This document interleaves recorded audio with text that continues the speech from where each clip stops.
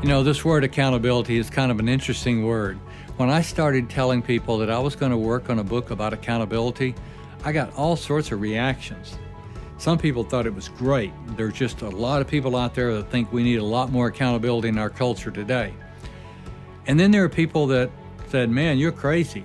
Don't talk about accountability. Everybody hates that word. I mean, it's like punishment. That's what comes to their mind when you say the word accountability. So what I realized, we have this really love-hate relationship with accountability. Now, I grew up in an environment where there was always accountability, so I kind of feel good about the word. I understand that sometimes it's confining to me. I mean, I had accountability writing the book. Kevin kept me on task, and we had deadlines, and it was hard. But you know what? That accountability really helped me get to where I wanted to be. It helped me to come through and do what I was committed to myself and others to do. So I value accountability. I can see how it can be confining, and I can see how people might think it's a little negative at times. But because we've taken such a positive approach in this book and in my life, I've tried to take a positive approach about accountability and to see how it can help me get where I want to go, and how I can use accountability to help get things done and help other people grow and achieve their goals. So I think it's very important to have a positive mindset. Now, that can be hard though. I asked one person, you know, what do you think about accountability? What comes to your mind first? And they said, well, it's kind of negative, a little bit of fear, because I don't know what my boss is expecting me to do, and he may have expectations that he hasn't told me about, and you know, I don't want to get punished for something that I didn't even know was coming. So there is some legitimate fear out there.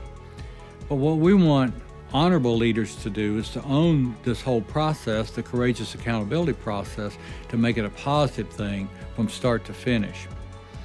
That will help us to overcome the fear of accountability. It will also help us overcome the laziness that we all have. I mean, the truth is we all have some laziness, and we're also very busy.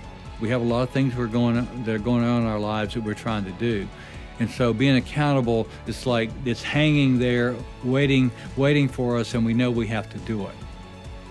So as we think about it, I want to encourage you to think about a positive mindset about accountability and to take that approach every time.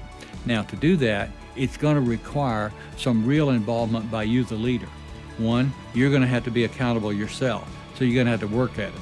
You're going to have to be authentic in that when you're not going to meet your deadlines or keep your promises, you're going to have to speak up and let somebody know that you're struggling with accountability.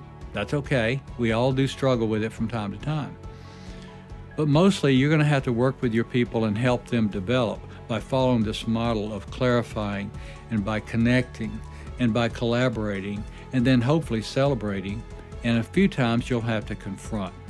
And when you take that positive approach of believing in people and helping them be accountable, working with them in that way, you're going to find it's really a great process. It's really a wonderful thing, accountability is, and that you can change its image out there in your organization when you build that courageous culture of accountability. So I want to challenge you, leaders go first. You have to have a positive attitude. You have to hold yourself accountable, and you follow this model, and you're going to find out it really works, and that you will building a culture of accountability, and everyone will benefit. The individual will benefit, you, the leader, will benefit, the team will benefit, and the organization will benefit. That's a four-way win. I see accountability as being such a positive thing, and I hope that you will grab a hold of this model and kind of get yourself focused in the right direction and go walk through it, and then let us know how it works for you. We'd love to hear about it.